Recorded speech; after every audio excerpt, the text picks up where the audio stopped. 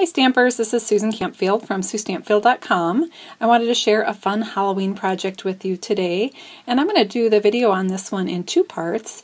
So today we're going to concentrate on the Broom Lolli that is in this fun little witch's box, and then I'll do a separate video on the box. So let's start with the broom. First of all, this project was inspired by the musical Wicked, which the poster has the witch's face, the hat, and you can just see kind of her chin and her mouth. So that was kind of the inspiration here.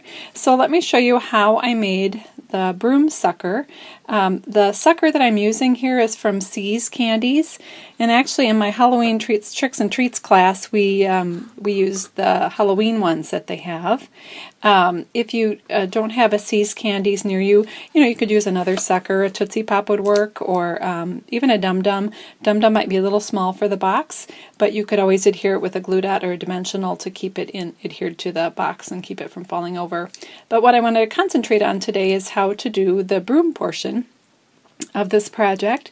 So what I did to start is I took my sucker and I colored the white stick. I didn't want that white, so I used the Early Espresso ink pad and my sponge dauber, and I just colored it, rubbed it on there.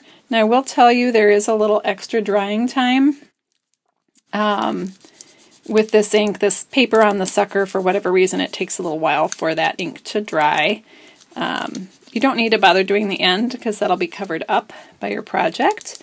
So once you've got it covered to your liking with the little sponge dauber, you're ready to go. I would do that first and let that sit to dry, but I'm going to live dangerously today and try it without it drying.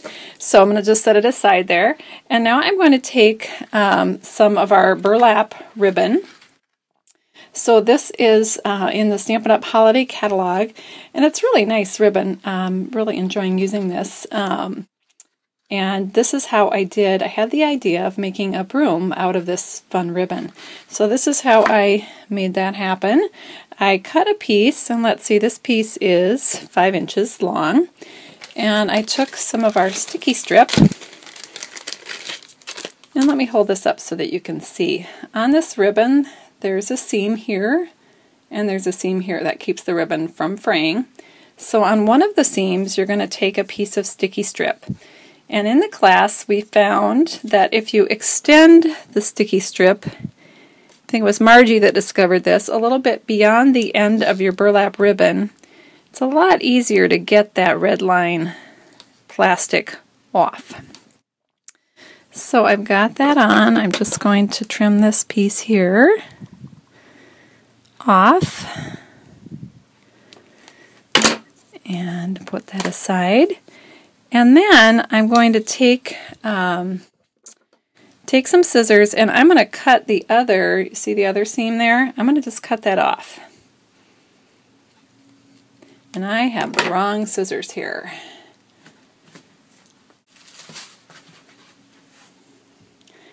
I am going to cut off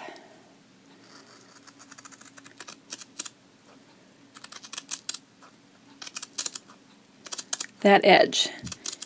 Now there's nothing to keep my ribbon from fraying, which is what I'm after. So I'm just going to go up here and I'm going to pull these threads out. Okay, and you can save those for another project. You could tie a little treat bag closed or for ribbon on a card.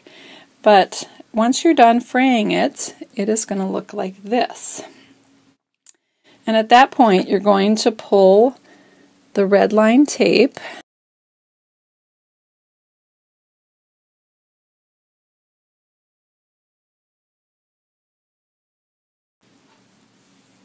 Okay, there we go. Now I'm going to pull my red line tape. So this is where that little piece that hung over comes in handy. I'm going to rub it down on my paper. This is pressure sensitive, so if you rub on it, then you can get that plastic up easily. And I found with just rubbing it on the burlap, it was pretty hard to get just the ribbon to come up. Now I'm going to get a little piece of that paper to come up with me. That's all right. And now I'm going to go sticky side in to my sucker, and I'm just going to wrap this around. Since my sucker stick is still wet, I'm going to hold on to the lolly part here.